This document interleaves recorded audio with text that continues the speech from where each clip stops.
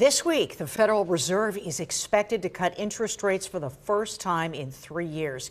Mortgage rates are already looking better.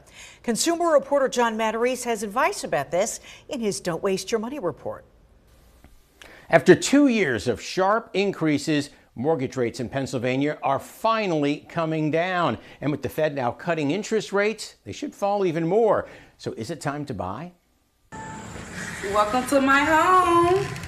Shauna Green is bursting with pride. It has an open concept, and I love that. Having just purchased her first home with her fiancé. How do you like being a homeowner? I love it. She almost didn't get here because mortgage rates around 8% last fall were too high for their budget. When it was high, we was like, oh yeah, this wasn't a good time for us. But with rates down to their lowest level in more than a year, buyers like Shauna can make their dream happen. We actually got under 7. This home is it is a really, really great house. Realtor Michelle Sloan is starting to see buyers come off the sidelines. Buyers were sick and tired of looking at what their payments were going to be on the houses that they want, so they actually got out of the market.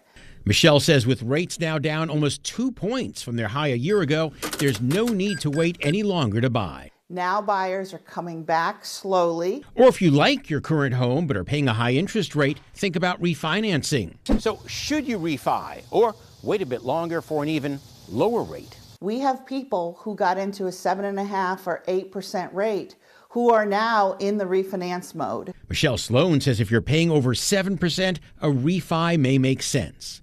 Audrey Fuller is one homeowner with a higher rate and hoping to refi her condo into lower payments. I would like to see them under 5. It would be like $200 savings. Every month? Every month.